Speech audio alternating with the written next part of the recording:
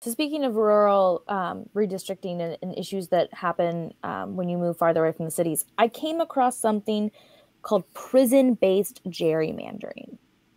Can you guys elaborate on what that is, if it happens in Oklahoma, and what that whole phenomenon is based on? So what it's based on is that you can count prisoners for the purpose of population, but they cannot vote. So there are districts with large federal prisons, for instance, where like the prison population makes up a significant part of that population, right? So like you can make the district a smaller area, but potentially giving you more room to gerrymander without having to worry about like these actual numbers that bulk the district out being voters one way or the other.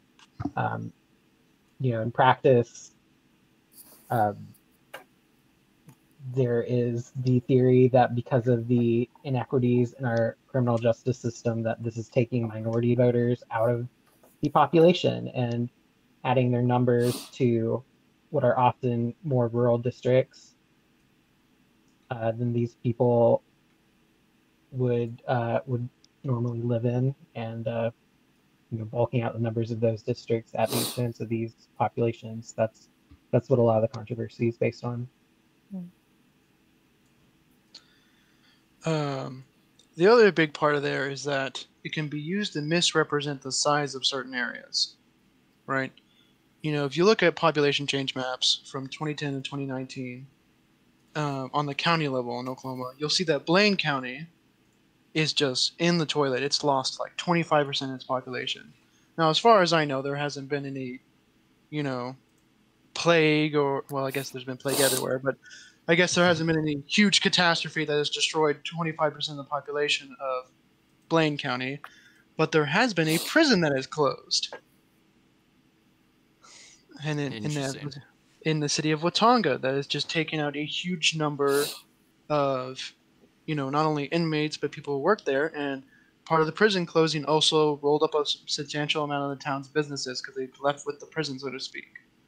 Hmm. A lot of those, now, I think prison gerrymandering is more of a problem with how the census reports it. They report at the prison instead of place of Hmm. technical residence, I guess. And that could be changed by federal policy, I think. It hasn't for whatever reason. But there is a current of the way the criminal justice system is set up. Disproportionately affecting minority folks. In that you'll see a lot of the districts in Oklahoma that are losing population are majority minority or have significant minority populations, and one has to wonder: are they being moved to these more where these large prisons are?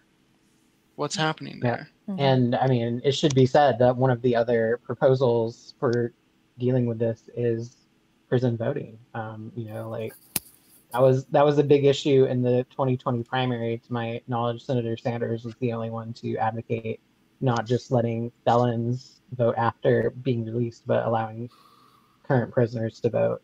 And without, changing the way the census is done, that would also address this issue.